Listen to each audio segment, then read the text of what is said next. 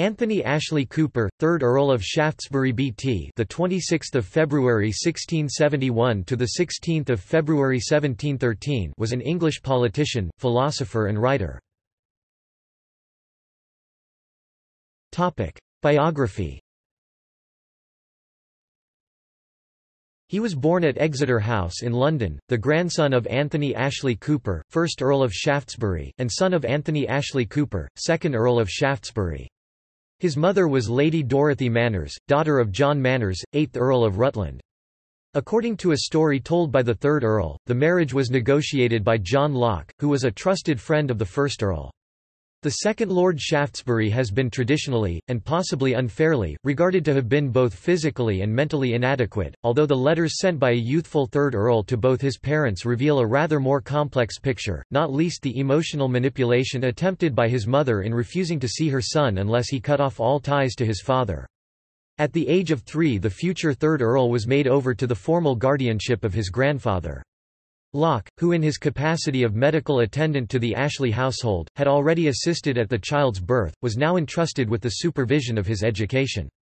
This was conducted according to the principles enunciated in Locke's Thoughts Concerning Education 1693, and the method of teaching Latin and Greek conversationally was pursued with such success by his instructress, Elizabeth Birch, that at the age of 11, it is said, Ashley could read both languages with ease. Birch had moved to Clapham and Ashley spent some years there with her. In November 1683, some months after the death of the 1st Earl, his father sent him to Winchester College as a warden's boarder. Being shy and mocked because of his grandfather, he appears to have been miserable at school. He left Winchester in 1686 for a course of foreign travel. This brought him into contact with artistic and classical associations which would strongly influence his character and opinions. On his travels he apparently did not seek the conversation of other young English gentlemen on their travels, but rather that of their tutors, with whom he could converse on congenial topics. In 1689, the year after the "Glorious Revolution", Lord Ashley returned to England, and for nearly 5 years he appears to have led a quiet and studious life. There can be no doubt that the greater part of his attention was directed to the perusal of classical authors and to the attempt to realize the true spirit of classical antiquity. He had no intention, however, of becoming a recluse. He became parliamentary candidate for the borough of Poole and was returned on 21 May 1695.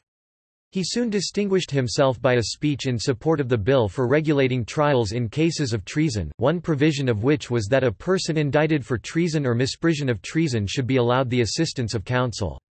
Although a Whig, Ashley could not be depended on to give a party vote. He was always ready to support propositions from other quarters, if they appeared to him to promote the liberty of the subject and the independence of Parliament.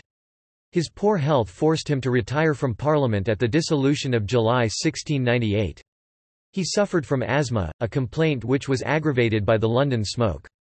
The following year, to escape the London environment, he purchased a property in Little Chelsea, adding a 50-foot extension to the existing building to house his bedchamber and library, and planting fruit trees, and every kind of vine.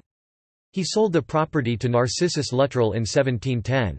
Lord Ashley now retired to the Netherlands, where he became acquainted with Jean Leclerc, Pierre Bayle, Benjamin Furley, the English Quaker merchant, at whose house Locke had resided during his stay at Rotterdam, and probably Limborch and the rest of the literary circle of which Locke had been a cherished and honoured member 9 or 10 years before. To Lord Ashley this society was probably far more congenial than his surroundings in England. Unrestrained conversation on the topics which most interested him, philosophy, politics, morals, religion, was at this time to be had in the Netherlands with less danger and in greater abundance than in any other country in the world.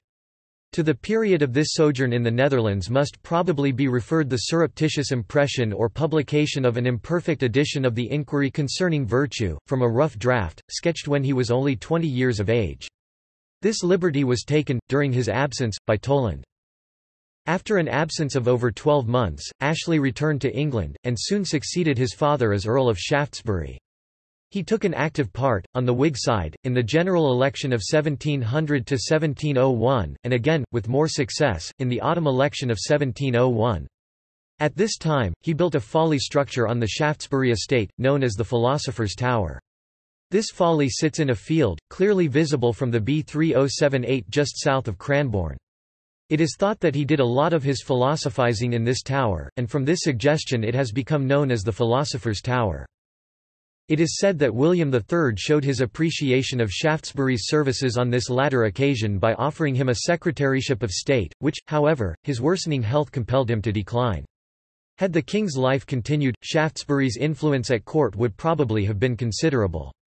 After the first few weeks of Anne's reign, Shaftesbury, who had been deprived of the Vice-Admiralty of Dorset, returned to his retired life, but his letters to Furley show that he retained a keen interest in politics. In August 1703, he again settled in the Netherlands, in the air of which he seems, like Locke, to have had great faith.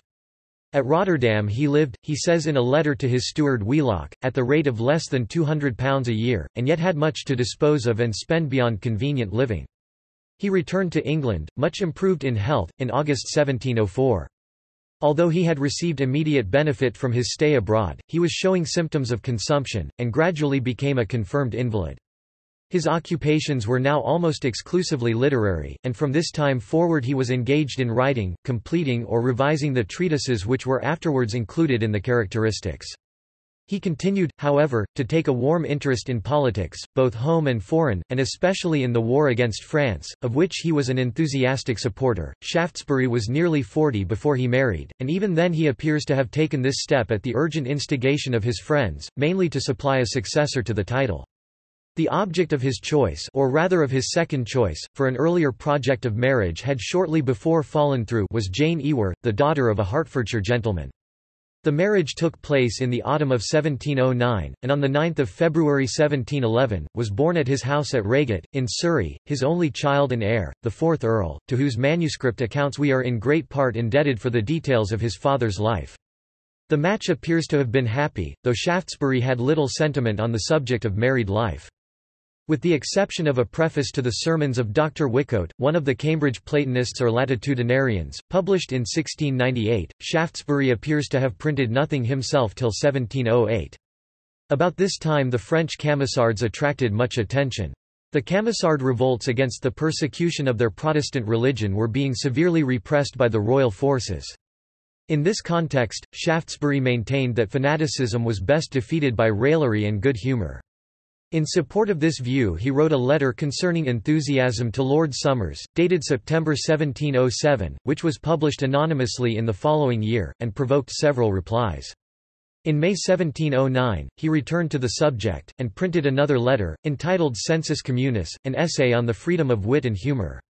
In the same year he also published The Moralists, a philosophical rhapsody, and in the following year Soliloquy, or Advice to an Author. None of these pieces seems to have been printed either with his name or his initials. In 1711, The Characteristics of Men, Manners, Opinions, Times appeared in 3 volumes, also without any name or initials on the title page, and without even the name of a printer. These volumes contain, in addition to the 4 treatises already mentioned, Miscellaneous Reflections, now first printed, and the Inquiry Concerning Virtue and Merit, described as formerly printed from an imperfect copy, now corrected and published entire, and as printed first in 1699. The declining state of Shaftesbury's health rendered it necessary for him to seek a warmer climate, and in July 1711 he set out for Italy. He settled at Naples in November, and lived there for more than a year. His principal occupation at this time must have consisted in preparing for the press a second edition of the Characteristics, which appeared in 1713, soon after his death. The copy, carefully corrected in his own handwriting, is preserved in the British Library. He was also engaged, during his stay at Naples, in writing the little treatise afterwards included in the Characteristics entitled A Notion of the Historical Draft or Tablature of the Judgment of Hercules, and the letter concerning design. A little before his death he had also formed a scheme of writing a discourse on the arts of painting, sculpture, etching, and but when he died he had made but little progress with it. Medals, and pictures, and antiquities, he writes to Furley, are our chief entertainments here. His conversation was with men of art and science, the virtuosi of this place. The events preceding the Treaty of Utrecht, which he saw as paving the way for a base desertion of British allies, greatly troubled the last months of Shaftesbury's life. He did not, however, live to see the actual conclusion of the treaty, the 31st of March 1713, as he died the month before, the 4th of February 1713. His body was brought back by sea to England and buried at Wimborne St Giles, the family seat in Dorsetshire. His only son, Anthony Ashley Cooper, 4th Earl of Shaftesbury, succeeded him in his titles and republished Characteristics in 1732.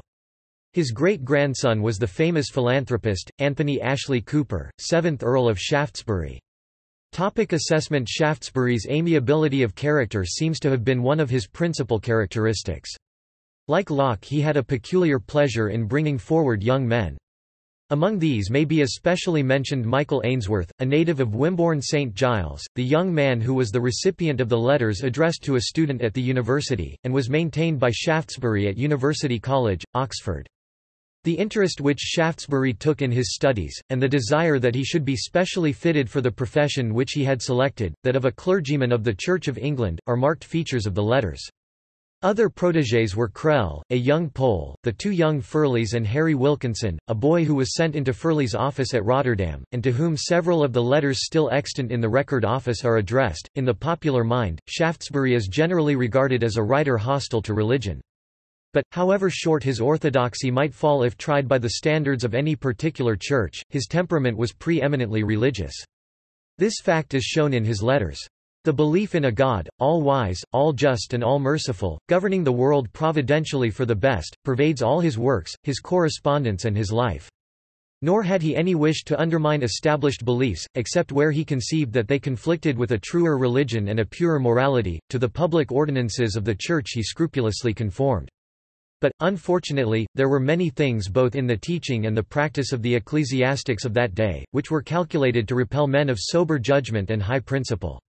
These evil tendencies in the popular presentation of Christianity undoubtedly begot in Shaftesbury's mind a certain amount of repugnance and contempt to some of the doctrines of Christianity itself, and, cultivating, almost of set purpose, his sense of the ridiculous, he was too apt to assume towards such doctrines and their teachers a tone of raillery. But, whatever might be Shaftesbury's speculative opinions or his mode of expressing them, all witnesses bear testimony to the elevation and purity of his life and aims.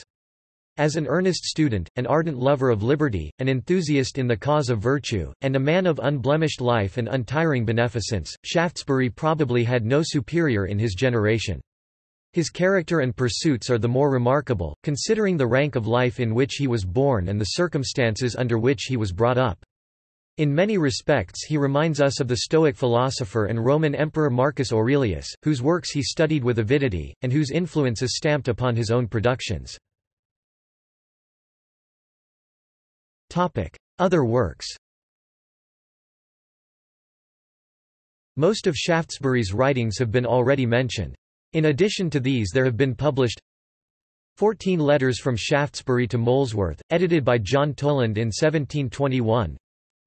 Some letters to Benjamin Furley, his sons, and his clerk Harry Wilkinson, included, in a volume entitled Original Letters of Locke, Sidney and Shaftesbury, which was published by T. Forster in 1830, and again in an enlarged form in 1847. 3 letters, written respectively to Stringer, Lord Oxford and Lord Godolphin, which appeared, for the first time, in the General Dictionary. And lastly a letter to Leclerc, in his Recollections of Locke, first published in Notes and Queries on 8 February 1851. The letters to a young man at the university, Michael Ainsworth, already mentioned, were first published in 1716. The letter on design was first published in the edition of the Characteristics issued in 1732. Besides the published writings, there are several memoranda, letters, rough drafts, etc., in the Shaftesbury papers in the Record Office. Writing style. Shaftesbury took great pains in the elaboration of his style, and he succeeded so far as to make his meaning transparent. The thought is always clear. But, on the other hand, he did not equally succeed in attaining elegance, an object at which he seems equally to have aimed. There is a curious affectation about his style, a falsetto note, which, notwithstanding all his efforts to please, is often irritating to the reader. Its main characteristic is perhaps best hit off by Charles Lamb when he calls it genteel.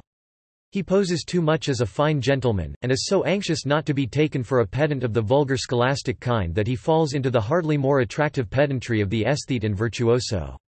In the Encyclopaedia Britannica 11th edition, Fowler and Mitchell stated, he is easily read and understood.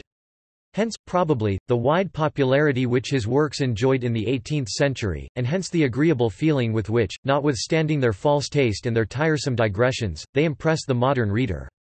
Philosophy. Shaftesbury's philosophical importance is due mainly to his ethical speculations, in which his motive was primarily the refutation of Hobbes' egoistic doctrine. By the method of empirical psychology, he examined man first as a unit in himself and secondly in his wider relations to the larger units of society and the universe of mankind. His great principle was that of harmony or balance, and he based it on the general ground of good taste or feeling as opposed to the method of reason. In the first place, man as an individual is a complex of appetites, passions, affections, more or less perfectly controlled by the central reason. In the moral man these factors are duly balanced. Whoever, he says, is in the least versed in this moral kind of architecture will find the inward fabric so adjusted, that the barely extending of a single passion too far or the continuance of it too long, is able to bring irrecoverable ruin and misery. As a social being, man is part of a greater harmony, and, in order that he may contribute to the happiness of the whole, he must order his extra-regarding activities so that they shall not clash with his environs. Only when he has regulated his internal and his social relations by this ideal can he be regarded as rule moral. The egoist and the altruist are both imperfect. In the ripe perfection of humanity, the two impulses will be perfectly adjusted. Thus, by the criterion of harmony, Shaftesbury refutes Hobbes, and deduces the virtue of benevolence as indispensable to morality. So also he has drawn a close parallel between the moral and the aesthetic criteria. Just as there is a faculty which apprehends beauty in the sphere of art, so there is in the sphere of ethics a faculty which determines the value of actions. This faculty he described for the first time in English thought as the moral sense, see Hutcheson, or conscience, cf. Butler. In its essence, it is primarily emotional and non-reflective. In process of development it becomes rationalized by education and use. The emotional and the rational elements in the moral sense Shaftesbury did not fully analyze, see Home. From this principle, it follows, that the distinction between right and wrong is part of the constitution of human nature, that morality stands apart from theology, and the moral qualities of actions are determined apart from the arbitrary will of God, that the ultimate test of an action is its tendency to promote the general harmony or welfare, that appetite and reason concur in the determination of action, that the moralist is not concerned to solve the problems of free will and determinism. From these results we see that Shaftesbury, opposed to Hobbes and Locke, is in close agreement with Hutcheson, and that he is ultimately a deeply religious thinker, inasmuch as he discards the moral sanction of public opinion, the terrors of future punishment, and the authority of the civil authority as the main incentives to goodness, and substitutes the voice of conscience and the love of God. These two alone move men to aim at perfect harmony for its own sake in the man and in the universe. Shaftesbury's philosophical activity was confined to ethics, religion, and aesthetics, where he was one of the earliest writers to bring into prominence the concept of the sublime as an aesthetic quality. For metaphysics, properly so called, and even psychology, except so far as it afforded a basis for ethics, he evidently had no taste. Logic he probably despised as merely an instrument of pedantic judgment for which, in his day, and especially at the universities, there was only too much ground. The main object of the moralists is to propound a system of natural theology, and to vindicate, so far as natural religion is concerned, the ways of God to man. The articles of Shaftesbury's religious creed were few and simple, but these he entertained with a conviction amounting to enthusiasm. They may briefly be summed up as a belief in one God whose most characteristic attribute is universal benevolence, in the moral government of the universe, and in a future state of man making up for the imperfections and repairing the inequalities of the present life. Shaftesbury is emphatically an optimist, but there is a passage in the Moralists pt.e. sect. 4 which would lead us to suppose that he regarded matter as an indifferent principle, coexistent and coeternal with God, limiting his operations, and the cause of the evil and imperfection which, notwithstanding the benevolence of the Creator, is still to be found in his work. If this view of his optimism be correct, Shaftesbury, as Mill says of Leibniz, must be regarded as maintaining, not that this is the best of all imaginable but only of all possible worlds. This brief notice of Shaftesbury's scheme of natural religion would be conspicuously imperfect unless it were added that it is popularized in Pope's Essay on Man, several lines of which, especially of the first epistle, are simply statements from the moralists done into verse. Whether, however, these were taken immediately by Pope from Shaftesbury, or whether they came to him through the papers which Bolingbroke had prepared for his use, we have no means of determining. On the other hand, Pope had certainly read Shaftesbury's work, for he mentions the character of Theocles in the latter's The Moralists in his Dunciad IV.487–490. Or that bright image to our fancy draw, which Theocles in raptured vision saw, while thro' poetic scenes the genius roves, or wanders wild in academic groves." In his notes to these lines, Pope directs the reader to various passages in Shaftesbury's work. Reception. The influence of Shaftesbury's writings was considerable both at home and abroad. His ethical system was reproduced, though in a more precise and philosophical form, by Hutcheson, and from him descended, with certain variations, to Hume and Adam Smith. Nor was it without its effect even on the speculations of Butler. Of the so-called deists, Shaftesbury was probably the most important, as he was certainly the most plausible and the most respectable. No sooner had the characteristics appeared than they were welcomed, in terms of warm commendation, by Leclerc and Leibniz. In 1745 Denis Diderot adapted or reproduced the inquiry concerning virtue in what was afterwards known as his Essai sur le mérite et la vertu. In 1769 a French translation of the whole of Shaftesbury's works, including the letters, was published at Geneva. Translations of separate treatises into German began to be made in 1738, and in 1776–1779 there appeared a complete German translation of the Characteristics. Hermann Hettner says that not only Leibniz, Voltaire and Diderot, but Lessing, Mendelssohn, Wieland and Herder, drew the most stimulating nutriment from Shaftesbury. His charms, he adds, are ever fresh. A new-born Hellenism, or divine coitus of beauty presented itself before his inspired soul. Herder is especially eulogistic. In the Adrastia he pronounces the Moralists to be a composition in form well nigh worthy of Grecian antiquity, and in its contents almost superior to it. The interest felt by German literary men in Shaftesbury was revived by the publication of two excellent monographs, one dealing with him mainly from the theological side by Gideon Spicker, Freiburg in Baden, 1872, the other dealing with him mainly from the philosophical side by Georg von Gizicki, Leipzig, 1876. Styles of address 1671–1672, Mr. Anthony Ashley Cooper 1672–1683, The Honourable Anthony Ashley Cooper 1683–1695, Lord Ashley 1695–1698, Lord Ashley MP 1698–1699, Lord Ashley 1699–1713, The Right Honourable the Earl of Shaftesbury. Notes. References. This article incorporates text from a publication now in the public domain. Fowler, Thomas, Mitchell, John Malcolm 1911. Shaftesbury, Anthony Ashley Cooper, 3rd Earl of. In Chisholm, Hugh. Encyclopædia Britannica. 24 11th ed. Cambridge University Press. pp. 763–765. Further reading. The most recent and definitive biography available of the 3rd Earl of Shaftesbury is Robert B. Voytles, the 3rd Earl of Shaftesbury, 1671–1713, Baton Rouge, Louisiana State University Press, C. 1984. In Thomas Fowler's monograph on Shaftesbury and Hutcheson in the Series of English Philosophers 1882, he was able to supplement the printed materials for the life by extracts from the Shaftesbury papers in the Record Office.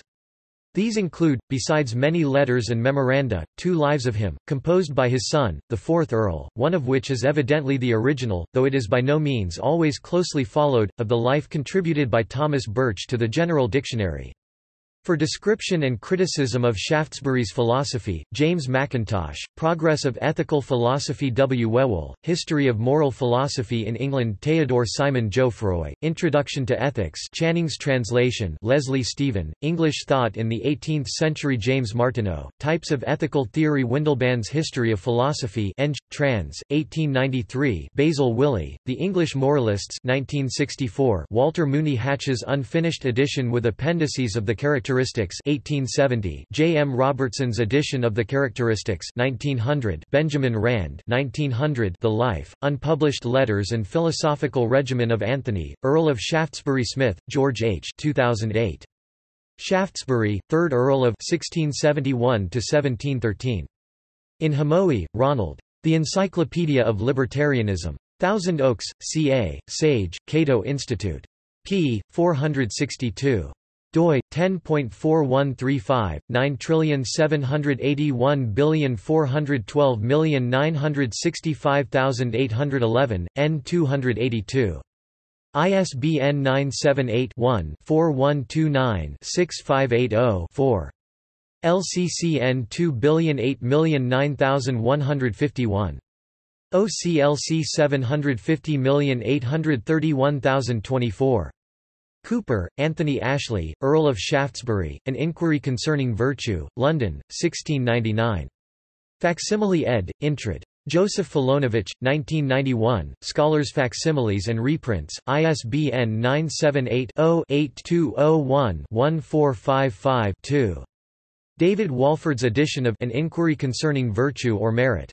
A selection of material from Toland's 1699 edition and an interesting introduction by the editor, for his relations to the religious, art and theological controversies of his day. See John Leland, View of the Principal Deistical Writers.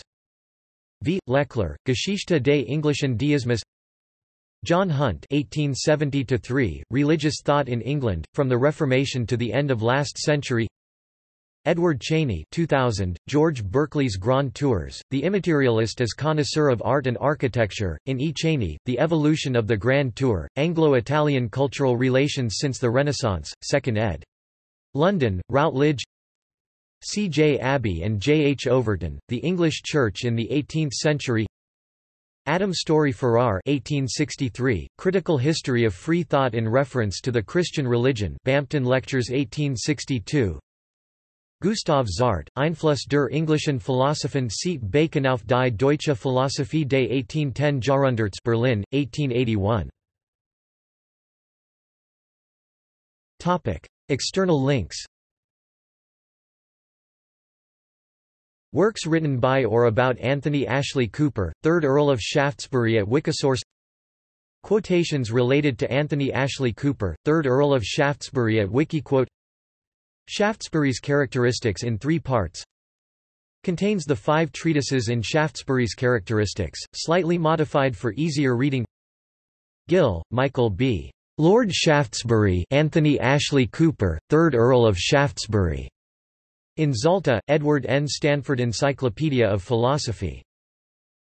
The 3rd Earl of Shaftesbury, an article by John McAteer in Internet Encyclopedia of Philosophy 2011.